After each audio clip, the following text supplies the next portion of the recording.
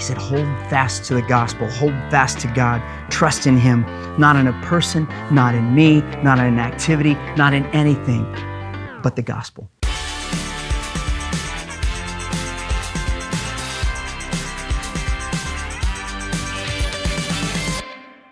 So it was Monday, January 2nd.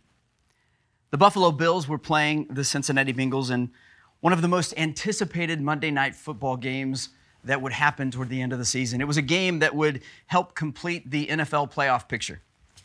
And many of you at this point may have already seen a video of the things that ensued at about 8 p.m. Central Standard Time that night. Cincinnati had the ball. Joe Burrow completed a pass to wide receiver T. Higgins. And the safety on the Buffalo Bills, Damar Hamlin, tackled T. Higgins. It was, as far as NFL football games go, a normal tackle, it seemed to be. Hamlin stands up from the tackle for a moment and then collapses right on the field with what we now know was a cardiac arrest. What ensued was a scene that most in football have never seen. Hamlin was resuscitated while still on the field, then again in the ambulance on the way to the hospital. Players were stunned. Some were even crying. After medical personnel worked on Hamlin for close to an hour, right there on the field, the game was eventually postponed for the evening and ultimately canceled for the season. The situation rocked the football world. Analysts across all the networks talked about praying for Damar Hamlin and praying for the other players, praying for the Buffalo Bills, praying for all of football. Then on Tuesday, the following day, a football analyst and a former player by the name of Dan Orlovsky, while discussing the Hamlin situation on an ESPN TV show, did something that the other analysts had only suggested. He prayed. Right there on national television, he bowed his head, closed his eyes, and he prayed for Damar Hamlin. He prayed for strength for Damar. He prayed for the Buffalo Bills. He prayed for the Cincinnati Bengals. He prayed for T. Higgins. He prayed for football at large. And he claimed on ESPN, on national television, that he believes in the power of prayer. You see, until that moment, Dan Orlovsky was known in the world as a football player, a former football player, but a football player and a football analyst. But when he prayed, his message revealed his true identity. His message revealed what he trusts. His message revealed what he believes in. His message revealed that he believes in Christ, that he believes in the power of prayer. You see, our identity is who we are at our core, isn't it? Our identity is where we find our value. But how do we know someone's identity? How do we understand it? How do we learn it? Well, someone's identity is found when you listen to their message, isn't it? I mean, it's found when you hear what it is that they are trusting in. It's found when you hear what they want others to trust. You see, Dan Orlovsky had been a relatively outspoken follower of Christ throughout his career. Some knew that he followed Christ, but most knew him as a football analyst and a former quarterback. He was in the conversation because of what he knew about football. But what he did was that he used his knowledge of football. He used his position, he used his place to have the right to reveal his true identity as a follower of Jesus. I have a question. A question for us today. If someone listens to us, if someone listens to you for a week, what would they say is our identity? What would your identity be if someone listens to you? What would they say? That's where they find their value. What would they say is your message? Well, this is our topic today. Our identity in the gospel. Our identity in this message of Jesus Christ. This one message that we've been given to proclaim across the world. And our focus this year is just that. It's this one message of Jesus, the gospel of Jesus. And last year, we spent the year talking about one story, reading through a Bible plan and aligning our weekend series with all of that reading. This year, our theme, our focus is one message, not one story. We'll spend the year talking about what it looks like for us to live the gospel, what it looks like for us to share it with other people. We'll talk about practical steps on how to do it, what it looks like, how can we live it, all of those things. And throughout the year, we'll have 12 different initiatives, generally aligning with the 12 months of the year, but 12 initiatives. And the first one we're in right now, it's a prayer and fasting initiative, where we're going to ask God for a heart of evangelism. Each day, thank Him for who He is, thank Him for what He's done in our lives and done for us, and then ask Him to give us a passion for this one message, to give us boldness to share the message of Jesus. And as we go throughout our day, we're being challenged to fast from various things each week for whatever amount of time that we decide we'd like to do. But as we fast from those things that we otherwise would be doing, that's when we pray. That's when we thank God. That's when we ask Him to do something special in our lives, in our church, in our community this year through this theme of the one message. And so you can get all kinds of information at visitgracechurch.com/onemessage. And the beginning of the year, way back on January 1st, 3 weeks ago, it's hard to believe that it's been that long right now, we kicked off the year and this theme with a new series entitled The Power of the Gospel. And today, we're in the last week of this series. Week 1, we talked about the message of the gospel, the fact that Jesus died and that He rose. That's the message of the gospel. Week 2, last week, we talked about the hope of the gospel, the fact that Jesus is our hope. And today, we're talking, as I said, about the identity, our identity in the gospel. The fact, who are we? Our identity. And our theme for this entire series has been Romans chapter 1, verse 16, where Paul says, I am not ashamed of the gospel of Christ, for it is the power of God to salvation for everyone who believes, for the Jew first and also for the Greek. Paul says the gospel of Christ is the power of God. And when we want power in our life, we have to go back to the gospel. It's where the power in our life starts. It's where our walk with God starts, at the gospel. So let's pray, and then we're going to jump into our text today. We're going to be in 1 Corinthians chapter 2. If you'd like to go ahead and turn there, and we will pray and jump in. Father, we thank You so much for all that You are. Lord, thank You for this book. Thank You for the gospel. Thank You for the power of the gospel in our lives and for what it means for us. And Lord, I pray that right now You would guide and direct my words and my lips. Lord, help me not to rely on, as the text that we're going to be studying today says, that I don't rely on any wisdom of men, that I don't rely on any ability or persuasive words in and of myself, but that today we see the power of Your Holy Spirit at work through me and in our lives. Lord, would You be glorified, would You be honored, and would You do what You have planned and would like to do in each heart that's hearing this today. We ask all this in Jesus' name, amen. All right, so we're going to be, as I said, in 1 Corinthians chapter 2, and we're going to be seeing 3 things today about our identity in the gospel. The first thing that we can learn from, I believe, from this text in 1 Corinthians 2 is this. Here's our first point. Paul's message was Jesus and the cross. Paul's message was Jesus and the cross. That was Paul's identity. Let's pick it up in verse 1 of chapter 2. Paul says this, and I, brethren, when I came to you, did not come with excellence of speech or of wisdom, declaring to you the testimony of God. Paul said, I did not come with excellent oratory to you. I didn't come to you with intricately prepared messages. I didn't come with this great wisdom of my own. I didn't come telling you how much I knew or how much wisdom I had. And Paul had tons of wisdom. Paul had tons of knowledge about the Old Testament, about Judaism. He was a Pharisee. He had been trained in Old Testament doctrine and Old Testament teaching. But Paul said, I didn't come to share with you all the knowledge that I knew. So, have you ever been around someone that consistently wants to tell us everything they know? Almost as though they need us to know what they know, right? Does someone come to mind? Maybe a face flashed across your mind right now. But sometimes we do this when we're in new situations, don't we? Sometimes we do this when people don't really know our qualifications, or don't really know where we came from or what we know, we sometimes inadvertently do it. And Paul's qualifications were immaculate. I mean, he was a Pharisee of the Pharisees. He knew what he was talking about. But he didn't want to come to them trying to show them how much knowledge he had. Instead, let's look at verse 2 to see what he did come with. He says in verse 2, "For I determined not to know anything among you except Jesus Christ and him crucified."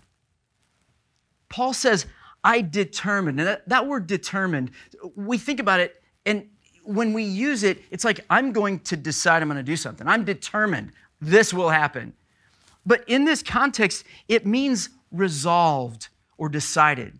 So it could say, Paul says, I decided, I resolved not to know anything among you. Paul says, I resolved, I decided I've reached a decision about a course of action.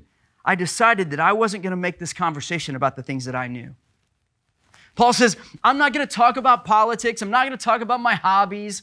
I'm not going to talk about the latest model of chariot that might be out. He said, I've resolved that I'm going to have one message.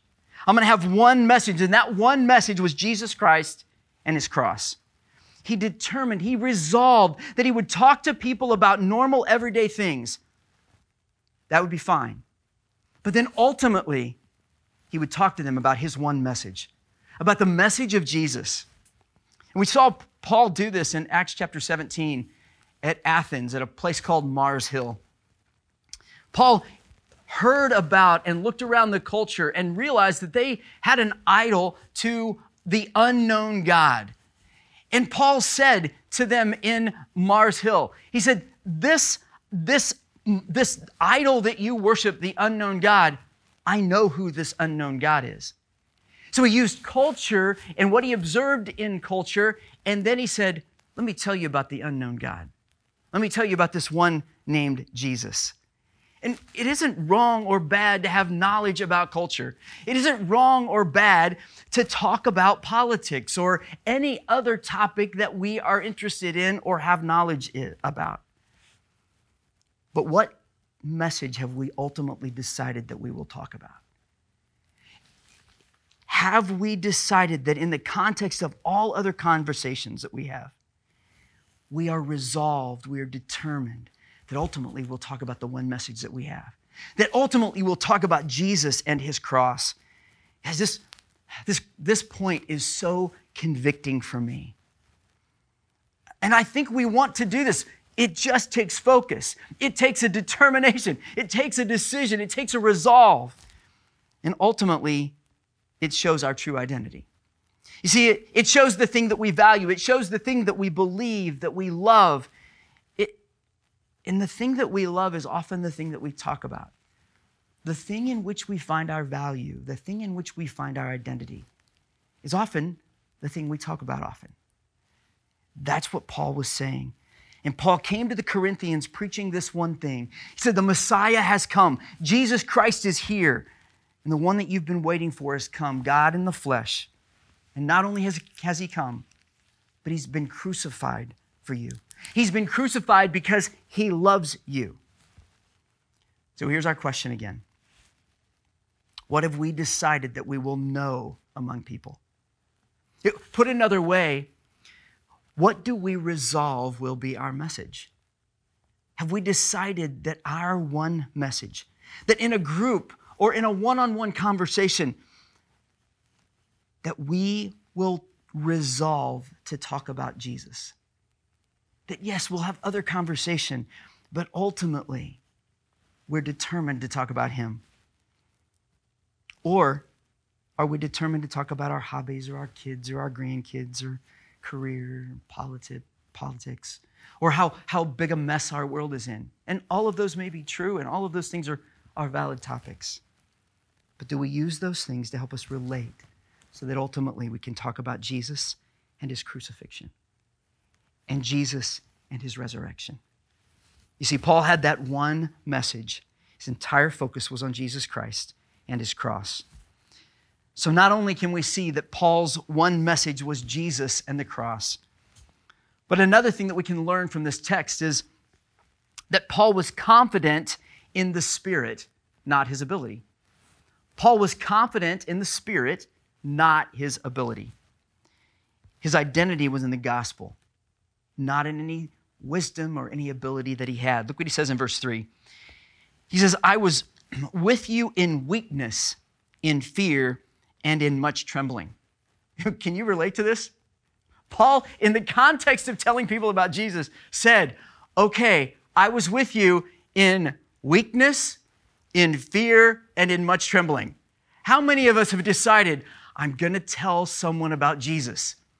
And at the moment, we get weak-kneed, we get afraid, we get physically tired, we get fearful, we're shaking, all of these things. Can you imagine the Apostle Paul being in that condition? The Apostle Paul, who knew so much about Scripture, who knew Jesus, who saw Jesus. The Apostle Paul felt the same things that you and I sometimes feel when we are faced with sharing this one message of Jesus. Butterflies in his stomach, maybe concerned about how he would sound or what would others think, wondering, what will I say? What if I mess up? What if I don't say it right? All of those same questions that sometimes you and I ask. Paul had those. He said, I was with you in weakness and fear and in much trembling. And then in verse 4, he says, and my speech and my preaching were not with persuasive words of human wisdom, but in demonstration of the Spirit and of power. Paul said, I didn't have everything figured out. I didn't have all the answers to every argument in my head figured out. I didn't have it flow charted. I didn't have it documented. I was ready. That's not the way I came to you. I didn't come with my own wisdom. He says, do you know what my speech and my preaching was marked by? It was a demonstration of the Spirit and of power. Do you know what Paul trusted when he was telling people about Jesus? It wasn't what he knew.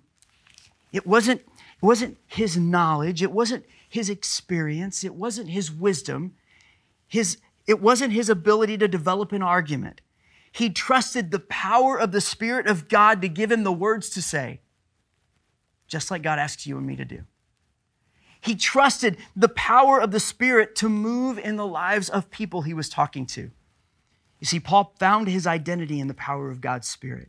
He found his identity in the gospel, and he didn't place his confidence in his ability, in his wisdom, in his oratory or anything. He placed his confidence in the Spirit of God. Now, does this mean we shouldn't try to convince or persuade people about the gospel? Is that what Paul's saying? He says, I didn't come with persuasive words of man's wisdom. Does that mean we shouldn't try to persuade? No, that's not what it means. Let's jump over to 2 Corinthians chapter 5.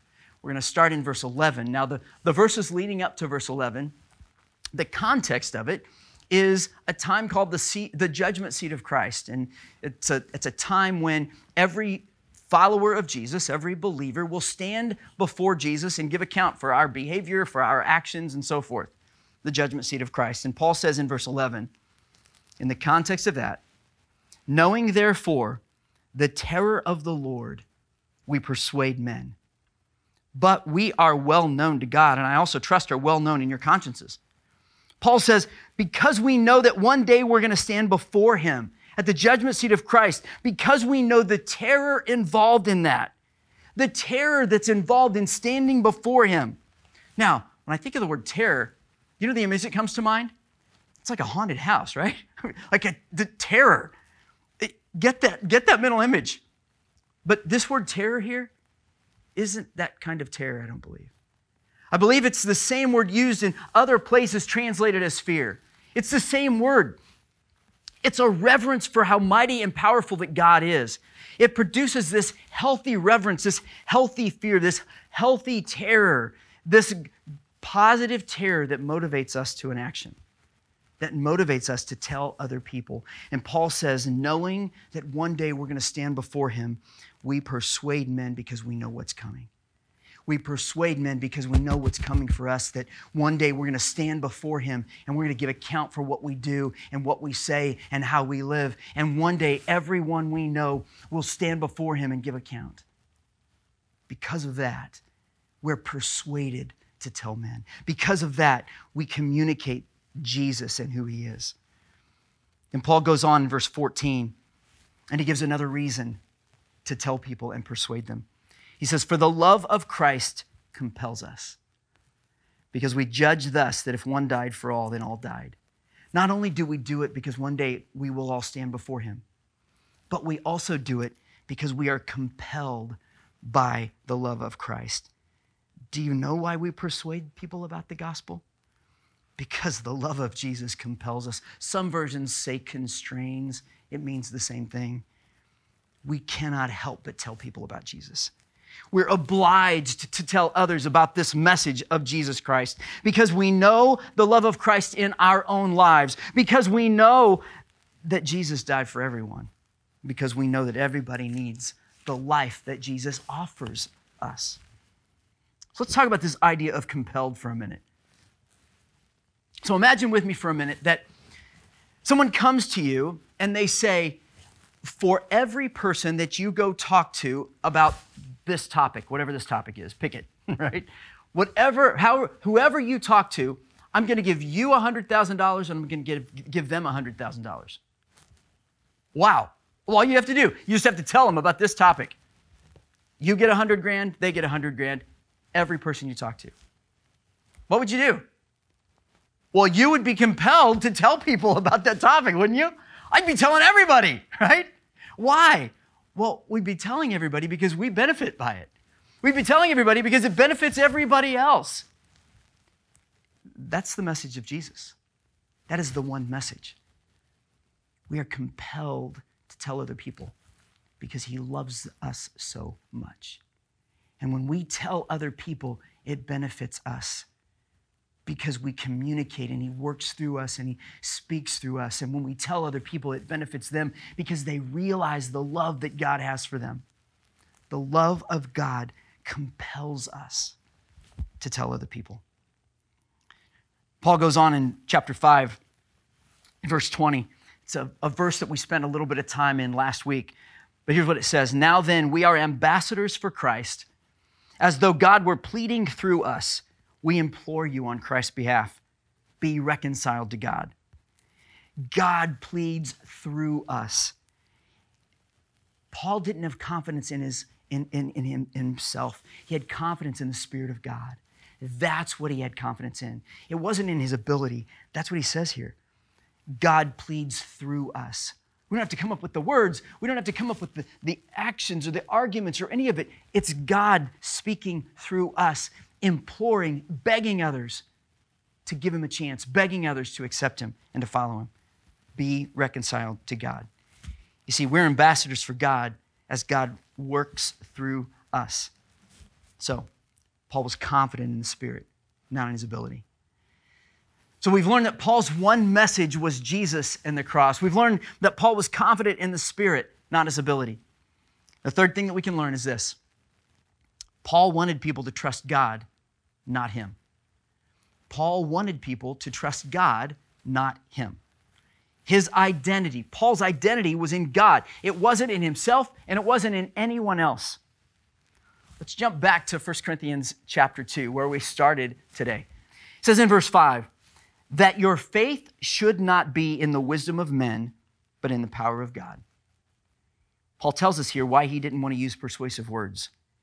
You see, if he had used persuasion and wisdom of his own, it would have given him glory, wouldn't it? You know, I was reminded by the phrase, if I can talk you into something, at some point someone will come after me who's smarter and a better talker, and they'll be able to talk you out of it and into something else, right? But here's the point Paul's making. He says, I want your faith to not be in wisdom of men, but in the power of God. He's saying, if God does the work, God gets the glory. You see, if God speaks through us and uses us to reach other people, he gets the glory for what happens. Don't find your identity in anything but God. Trust God with your life and with your eternity. Because our identity has to be found in the gospel. That's where we find our value. It's where we find our worth. It's where we find our identity. Paul says later in the book of 1 Corinthians, chapter 15, 15:1, he says, moreover, brethren, I declare to you the gospel which I preached to you, which also you received and in which you stand. Paul says, I declared to you the gospel. I didn't declare my wisdom, my thoughts, my opinions. I declared the gospel. And some of you received it. Just like some of you today listening to me right now. You've received the gospel. You've received the gospel and the message of Jesus. You know you're on your way to heaven. Paul continues in verse 2, and he says, by which also you are saved, if you hold fast that word which I preached to you, unless you believed in vain. Paul says, this gospel I have declared, it's your way to salvation. If you believe what I preached, this message of the gospel, you'll be saved. And some of you listening to me today need to believe this today. You need to make this your belief. You need to accept it. You need to take this step. Some of you need to do what Paul said here and hold fast. You need to take it as yours. You hold it in possession. That's what that phrase hold fast means. Hang on to it. You cling to it. You get a hold of it instead of hanging on to everything else in the world that's empty and that will fail us.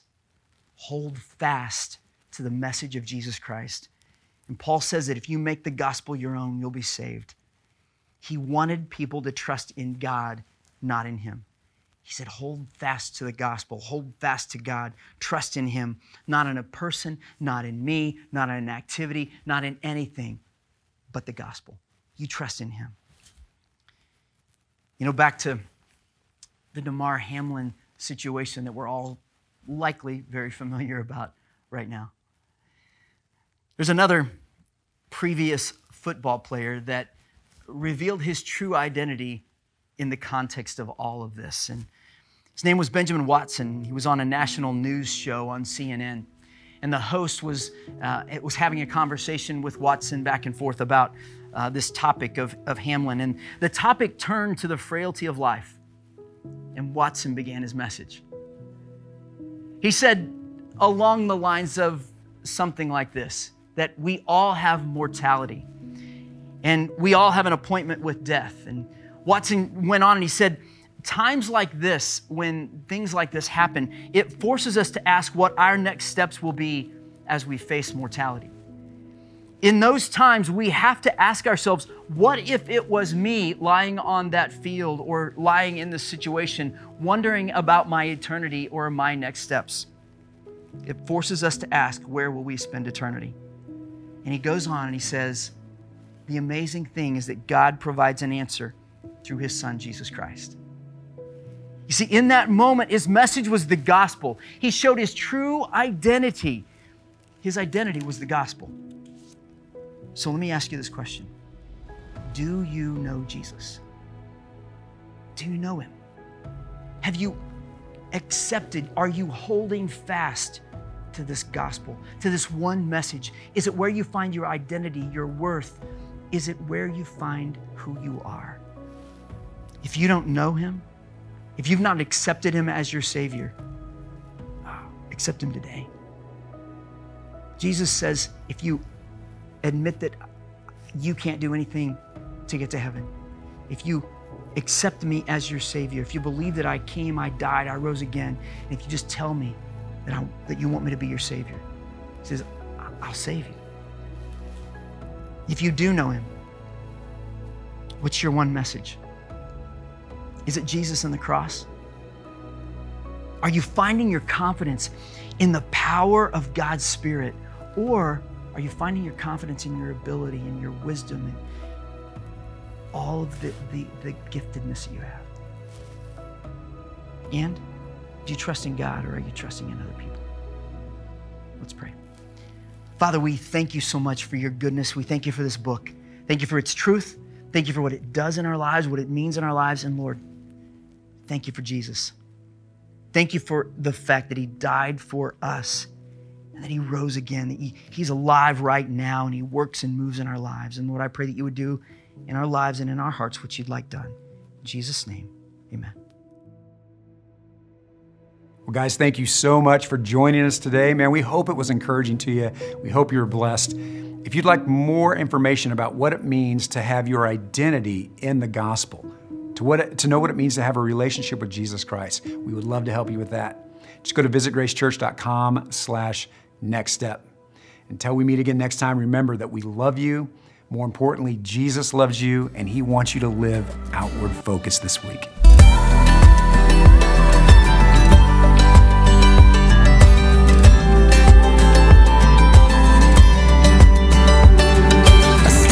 Darkness, skeptical inside, making promises we both know are lies, but there's no need for pride when surrender wins the fight. With victory in my bones, I'll be singing till morning comes. My heart can find its courage, 'cause I know even when the night comes, I'm not scared. 'Cause even when the night comes, I know you'll be there. 'Cause even when the night comes, my heart fails. I know you'll always be there. Even when the night comes.